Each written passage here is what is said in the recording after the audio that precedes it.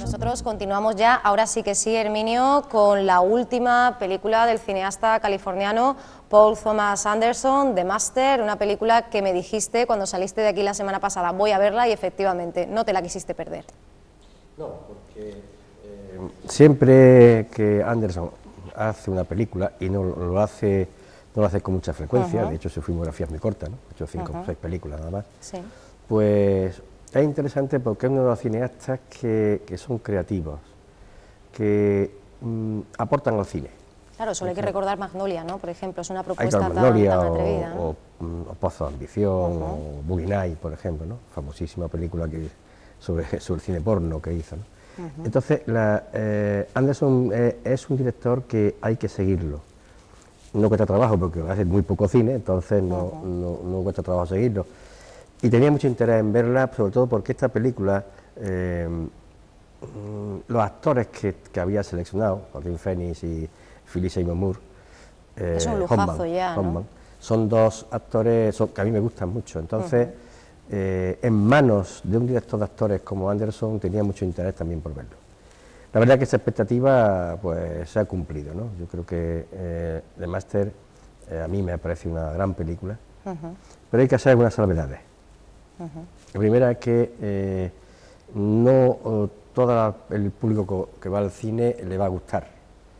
Anderson es un director muy peculiar, muy particular, donde emplea una simbología en todo lo que hace. Él siempre emplea a los personajes y a situaciones como alegóricas de realidades que pasan, y hay que trascender lo que le está diciendo. Sí. Entonces, eso exige del espectador un esfuerzo para comunicar, para entender lo que él nos quiere decir, ¿no? Y comunicarte con ello. Entonces, eso no es apto, por ejemplo, para cine de palomitas, no es un cine palomitero, es un cine donde exige concentración.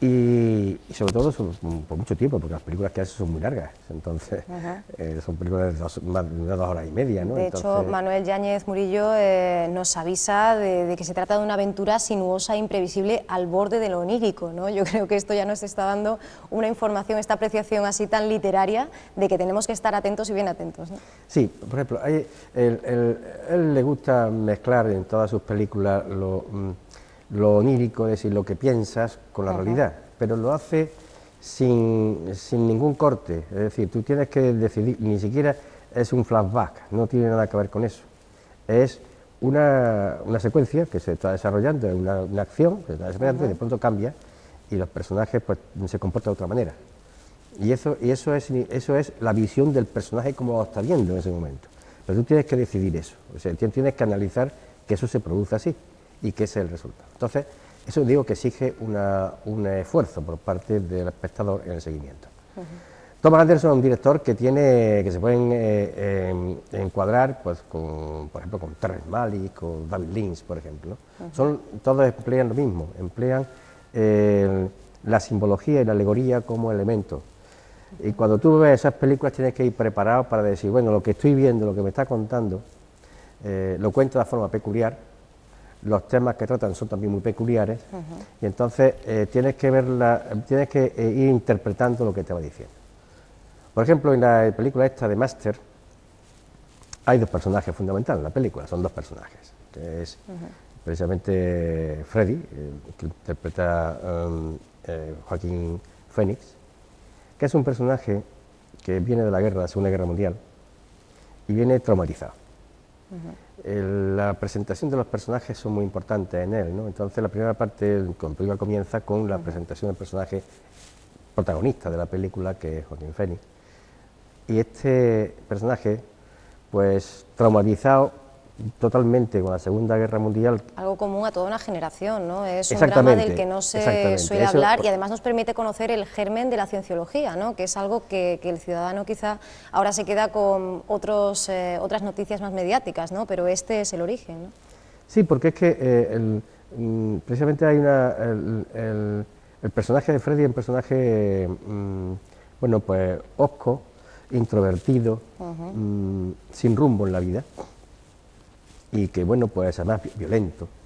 Claro, les han enseñado a ser bestias, decía un crítico de, no sé si de Cinemanía, de Fotogramas, y ahora les piden que recuperen la sensibilidad, ¿no? Claro. Sobre todo la capacidad de volver a tener esa libertad de elección y utilizarla, ¿no? Efectivamente, este personaje es un personaje alegórico que representa a una generación que vuelve de la guerra y que ya el cine americano trataba muchas veces, sobre todo en relativo a la guerra de Vietnam, que fue la que más traumatizó a los Estados Unidos, porque la perdieron. Entonces, ese trauma la sociedad americana todavía no lo ha asimilado. Entonces, los soldados que venían de Vietnam, bueno, pues venían con las drogas, enganchados en las drogas, huyendo del horror de la guerra aquella, ¿no? Y esa generación que tuvo también su contrapartida en el nacimiento del mundo hippie, de la contestación a la guerra de Vietnam, bueno, pues también la sociedad americana la encajó y ha habido muchas películas que la han reflejado. Pero sin embargo, de la Segunda Guerra Mundial ahí escasean las películas que tocan el tema este de los soldados que regresan de la guerra y cómo se pueden encajar después a la sociedad. Son seres, en la película aparece, ¿no? Son seres marginados, este personaje es así, un ser marginado que no encuentra sitio en la sociedad. Y además no encuentra el sitio porque el trauma provocado por la guerra no puede superarlo. Y entonces eso condiciona su vida. Es un personaje difícil de interpretar, pero Joaquín lo hace maravillosamente, Joaquín Phoenix lo hace maravillosamente. Entonces, el tropiezo con otro personaje, el otro protagonista, que es qué solución se le da a esa sociedad, a esa gente que viene y que está traumatizada y que por tanto no tiene respuesta en la sociedad, no tiene encaje en la sociedad. ¿Qué respuesta se le da? La respuesta se la da a otro personaje, el que interpreta Lancaster Dog, que es el personaje que interpreta Philip Seymour Hoffman. Un personaje preparado durante 3-4 años porque Philip Seymour Hoffman es amigo de hace 20 años de Anderson y ha participado en 5 de sus 6 películas. De hecho, está en esa segunda parte de los Juegos del Hambre, o sea que un personaje meditado y más que construido, ¿no? Sí, yo creo que el personaje más difícil que interpreta a Joaquín Phoenix, aunque no es fácil, el personaje tampoco interpreta a Philip Seymour Hoffman, no es fácil, pero es el personaje que representa la solución mágica a esos traumas. Es el hipnotizador, el místico, el profeta, el falso profeta, el gran comunicador, y que envuelve la nada, la envuelve en celofán y te la vende como la solución, ¿no? Comienza con la noción de la hipnosis como elemento fundamental de todo esto, y autor de un libro que es la dianética, que es lo que trata la película, porque la película yo no le veo relación con la cienciología en el tramo de la película. Sí es verdad que al final está la conexión y que tú sacas la conclusión de que todo ese montaje que hay hecho en torno a esa práctica hipnótica sobre el pasado de la memoria, buscando antecedentes y con razonamientos como que estamos en este cuerpo ahora, pero hemos estado en otros cuerpos y estaremos en otros, estamos de paso, ¿no? Somos otra cosa. Estos mensajes que vienen a intentar sembrar optimismo entre los personajes que están pues, sin encaje en la sociedad, pues esto se ve venir claramente que eso va a desembocar claramente en un contacto con la religión, en sacralizar eso de tal manera que se convierta en la cienciología. Pero la película no trata tanto de la cienciología, trata de los orígenes de la cienciología, es decir, la dianética, que es lo que él llamaba la comunicación a través del hombre, ¿no? La comunicación de la memoria a través además de... con esa figura clásica, ¿no? Del maestro y el aprendiz, ¿no? Un combate, decía Javier Ocaña, psicológico y emocional entre dos personas dañadas. Yo creo que este concepto es muy interesante. Sí, porque realmente el personaje que interpreta Lancaster Dog, el creador de todo este tinglao, de la causa, llama la causa, el creador de todo esto es un personaje que se encuentra a gusto con su público, con sus fieles, con los que cree, pero resiste mal el debate sobre los contestatarios. De hecho, hay una secuencia en la película donde un asistente a unas sucesiones pues, pone en tela de juicio todo esto, ¿no? Entonces, la reacción es una reacción dura, difícil, es decir, él se ampara en su mundo, un mundo que ha creado él, un mundo mágico que ha creado él, donde él es el profeta, el líder de todo aquello, De hecho, cuando se desplaza de un lado para otro, pues va con una trupe de gente, ¿no? Entre los que está el nuevo fichaje que hace, que es el de Freddy, que es el fichaje que él encuentra, Freddy encuentra en este personaje, en la hipnosis, en su relación con él, encuentra pues la guía de su vida. Pero curiosamente, la gran paradoja que Anderson nos deja, ¿no? Lo encuentra desde la dependencia, no desde la libertad. Es decir, él se convierte en un dependiente. Él ya, lo que diga el maestro, lo que diga su padre, es relación padre-hijo, maestro-discípulo, hipnotizador-hipnotizado, pero siempre de un ser superior que admira. Y entonces se hace absolutamente dependiente, es amo-criado, es su criado, ¿no? Es decir, y encuentra esa guía en su vida a través de depender del maestro, ¿no? Es el maestro del cual depende mucha gente, salvo su mujer, que es otro personaje interesante. El personaje de Patricia Dog, interpreta Amy Adams, es un personaje muy curioso. Eso de que detrás de un gran hombre siempre hay una gran mujer, en este caso me parece que no es tan así, sino que es una gran mujer. Y de hecho, se ha hecho alguna comparación con el personaje shakespeariano de Lady Macbeth. Sí, bueno, tiene mucho ese personaje, un personaje que monta, intriga, defiende al profeta, al místico, lo defiende, ¿no? Sin duda el personaje de Lancaster, que interpreta a Philip Seymour Hoffman, este personaje es un personaje que lo define pues, un amigo suyo en la película, ¿no? Como un místico embaucador.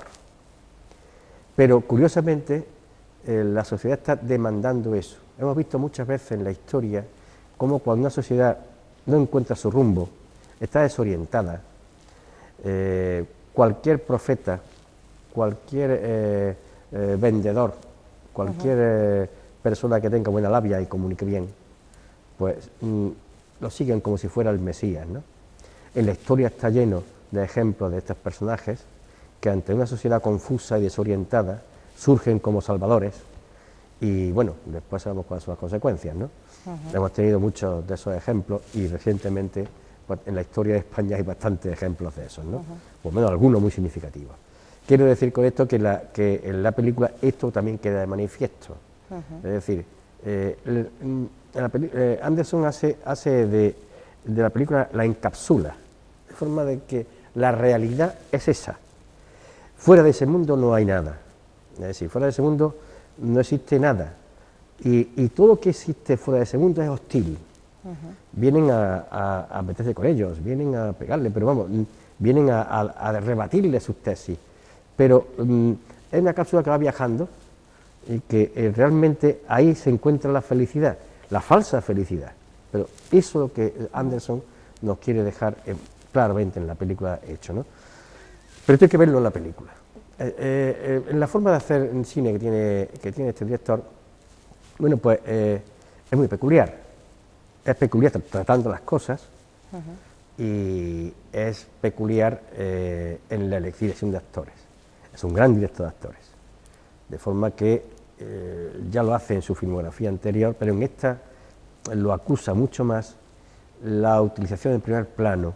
Dice que es la faceta que más le llena, por encima del guión, de otras muchas que tiene el trabajo de director, pero es el trabajo con los actores. El trabajo con los actores, pero sí, aparte del trabajo con los actores, porque el papel de Joaquín Phoenix en la película es un papel de un personaje difícil, muy duro. Y además físicamente incluso, ¿no? Pues un poco atractivo, ¿no? Y entonces ese personaje poco atractivo que se arrastra por los escenarios donde va pasando, ¿no? Él lo refleja perfectamente, pero potencia mucho cuando él quiere resaltar las influencias de uno a otro, emplea como nadie el primer plano. Es decir, cuando emplea el plano y contraplano en primeros planos, le está diciendo al espectador, fíjate en esto, que aquí esto es muy importante, aquí está la clave de la cuestión, ¿no? Entonces, la secuencia, por ejemplo, al principio, la secuencia del primer encuentro entre el maestro y el discípulo, en un plano contra plano, donde unas preguntas rápidas hay que responder también rápidamente, y entonces ese juego de planos que tiene, es diciendo, aquí está la película, no te lo pierdas, ¿no? Si no te quiero distraer con paisajes alrededor, sino te lo centras. Incluso cuando plantea planos medios de los personajes, pone el fondo borroso, así, sitúa la lente de forma que enfoca nada más que el personaje, el fondo sale borroso, así. No quiere que la gente se distraiga con el paisaje, quiere que se concentre en lo que está diciendo. Es decir, una forma de contar y de dirigir al espectador, es decir, aquí estás, no te escapes de aquí, ni te da ocasión de que te escapes, ¿no? Entonces, los actores que trabajan son magníficos, además es una interpretación magnífica. Claro, cuando tú metes a un actor, le metes un primer plano y tienes que empezar a hablar y a gestualizar, ¿no? Pues exige mucho, hace falta una exigencia grande, ¿no? Herminio, se nos ha pasado ya el tiempo, nos quedaríamos aquí eternamente charlando contigo, pero bueno, después de estos adelantos que nos has dado, podemos decir que recomendamos la película, ¿no? Para aquellos públicos que les guste este tipo de cine. Como habías dicho al principio.